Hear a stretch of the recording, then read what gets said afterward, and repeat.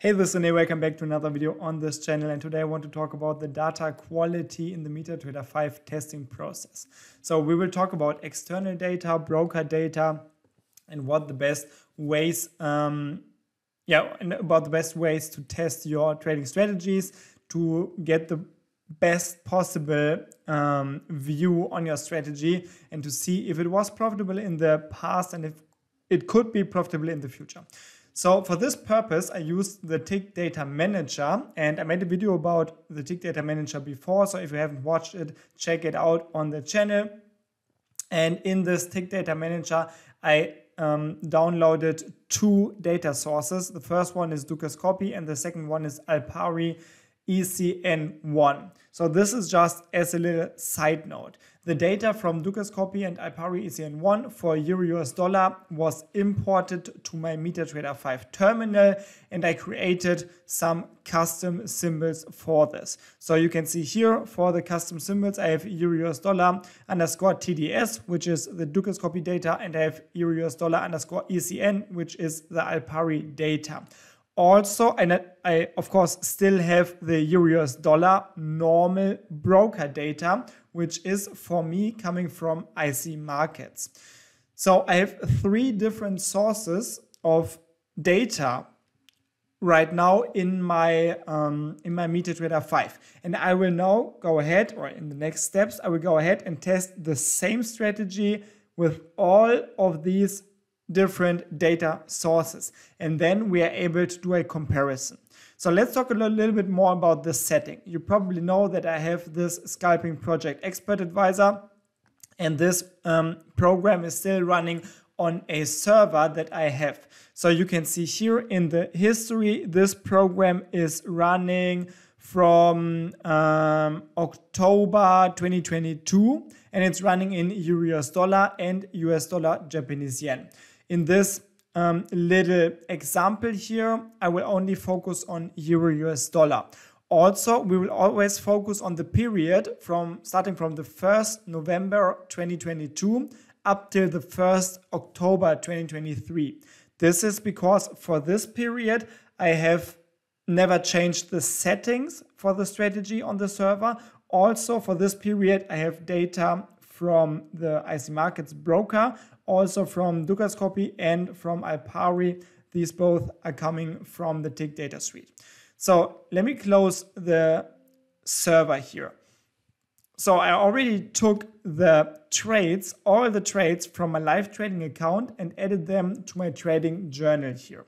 So what you can see here is this is pretty much just the complete performance of the account. So you can see we have all the trades starting from October until November 2023.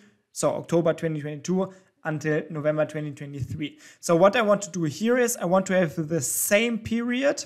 Oh, this is in German, but I'm just filtering for the period here starting at the 1st November 2022 until the 1st of October 2023. Also, I'm filtering for Euro-US-Dollar only. So if I filter this, you can see I now only have the trades in Euro-US-Dollar for the selected period. And this is the outcome.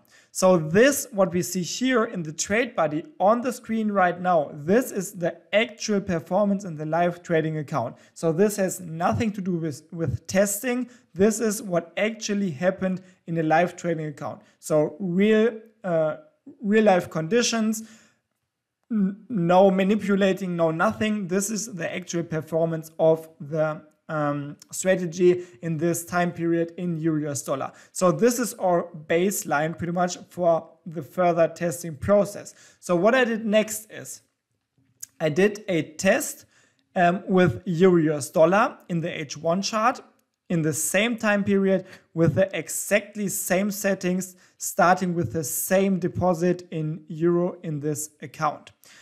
If I test this for the same period, the trades should, in the best case, be the same, right? Because it's the same strategy, the same time period, the same settings, and the same broker, actually. So let's have a look at the graph. And this is how the graph looks like in the strategy tester. So if we do the comparison to the trade body here, we can see that it's not quite the same, right? So in the trade body, in the actual live account, we only made a profit of €9.10.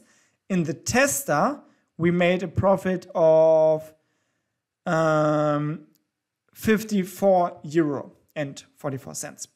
The history quality of my broker data right now is 81%. So this is not too bad, but still the profit is way better in the tester here than it is in the live trading account.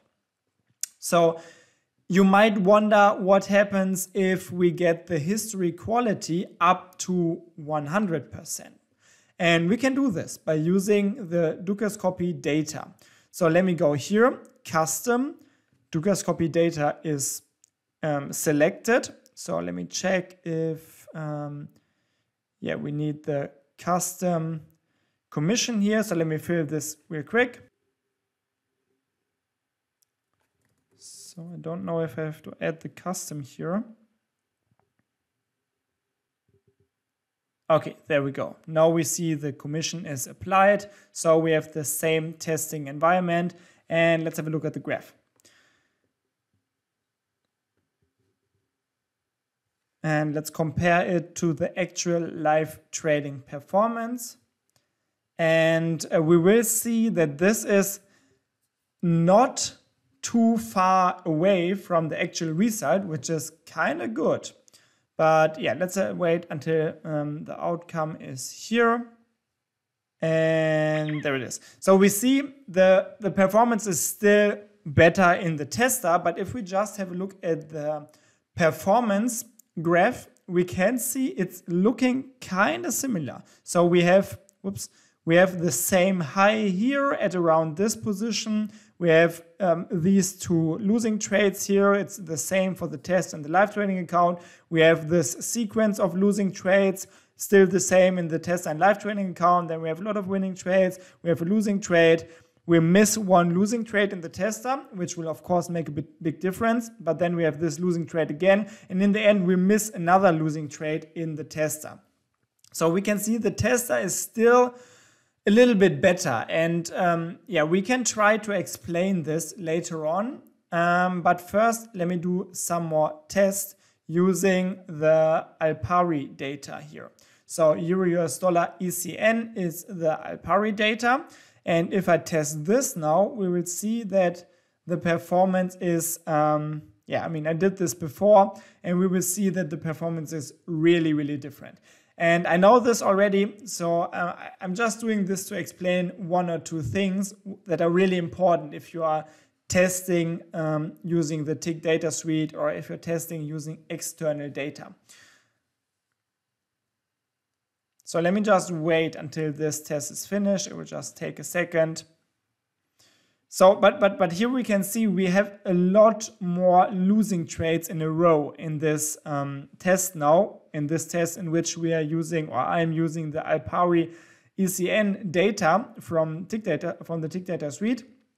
So for the last test where I used the Dukas copy data, the tick data from Dukas copy, it was kind of similar. The trades in the live account were kind of similar to the ones in the tester. Now there's a really big difference. And this is because this Alpari ECN data, it has just a bigger spread. So if we have a look at this is the test, and if we have a look at the spread here, so you can see the spread is usually, it's sometimes 9, it's 8, it's 15, it's big.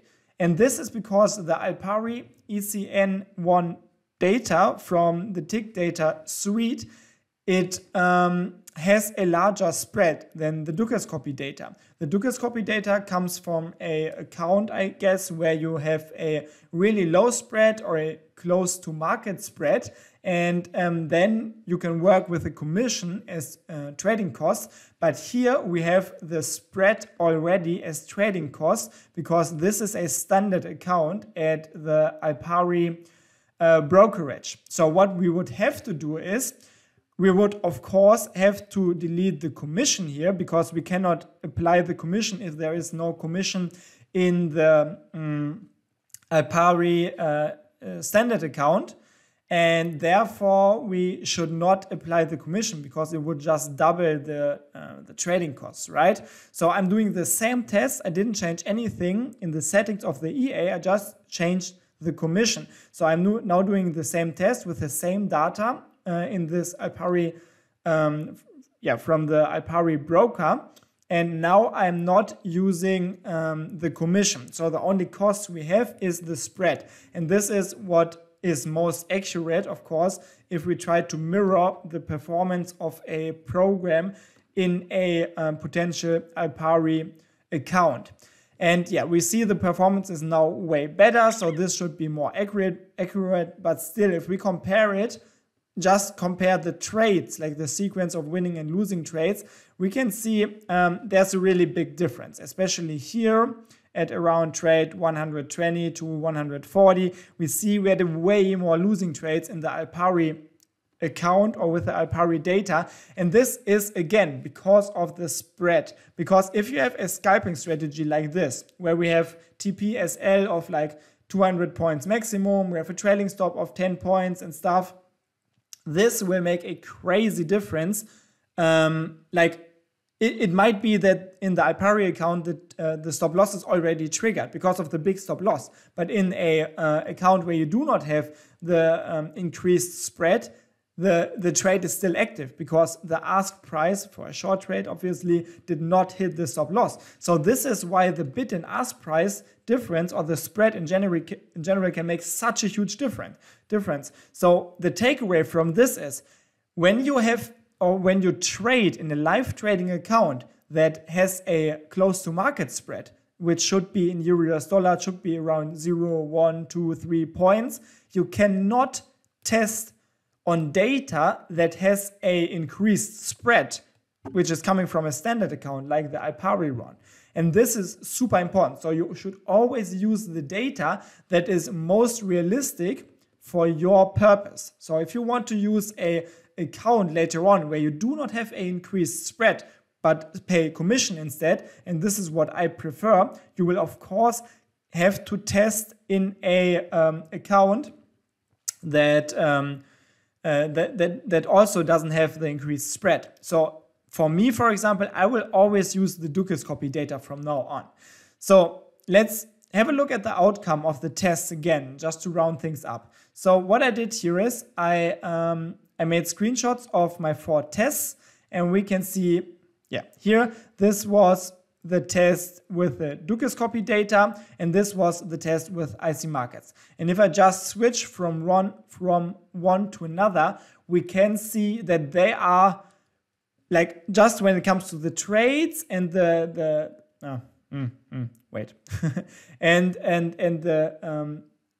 overall development of the graph, it's kinda similar, I would say. Actually, both of them do not mirror the performance of the trade buddy perfectly, but they both come kinda close, I would say. And this is pretty much what is most important. So for example, the IC markets broker data test, it was missing, I think, 2 losing trades here, or at least 1 losing trade here. And then it had all the 3 losing trades here, whilst the Dukas copy data, I think here it was the other way around. We had 1, 2, 3, we had all the 4 losing trades here, but we missed 1 losing trade here. So you can see none of the data was mirroring the live performance perfectly. And even though we had a 100% history quality with the Dukas copy test here. And so you might say this is because this was Dukas copy data and I'm trading in IC markets, but I believe this is, even if you would trade a Dukas copy account, it would still not be completely the same. So even if you have 100% history quality, it does not mean that the performance is actually accurate. It just means that the tick data is kind of complete, so there are no big gaps. But it doesn't mean that whatever happens in the test would have happened in the live trading account. This is what I want to show you in this test. Also, we can see, like for IC Markets, we have 171 trades. For Ducascopy, we have 174 trades. And these minor changes can be because of the spread and everything and differences. And in the live account, we had 172 trades. So both of these tests are kind of close, but none of them is perfect, right? So yeah. When it comes to the actual profit, all of the tests had a better profit than the live trading account. And I mean, this, like, my testing environment was not perfect, and I do not want to make you think that it was, because in this account, in the live account, I didn't only trade Euro US dollar, but I also traded USD Japanese yen, which of course also affected the trades in the Euro US dollar because of the position size and everything. Like USD Japanese yen produced some losses, which means that the position size was reduced for the Euro US dollar trades also. But yeah, so this is why I do not want to like have a look at every single number and want to compare it one-on-one. But for me, it is important to have a look at the graphic, especially to see if the trades are kind of similar. And actually, with a 100% history quality, also with the 80% history quality, it was not that far off. And I always said that the history quality is not like super important, but I kind of have to, I kind of made up my mind when I did the testing with the 100% data. I think it is definitely better than just 20% data or something. This is out of question at this point. So from this point on, I will try to use high quality data for testing and stuff. And yeah. And also, yeah, if we have a look at Alpari again, I mean, it doesn't make sense to compare this to the actual live trading performance, because the Alpari data was from a standard account where we have this bigger spread. So it makes no sense to compare it to a close to market spread account. And yeah, this is what this testing series showed here. And yeah.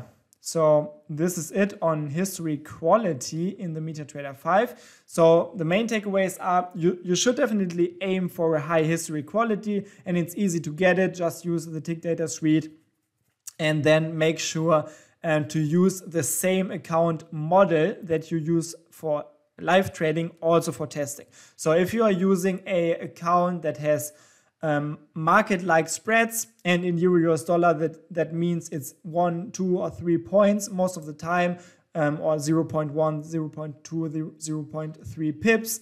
Of course, if there are news events, the spread will be higher, but like on average, it should be really low.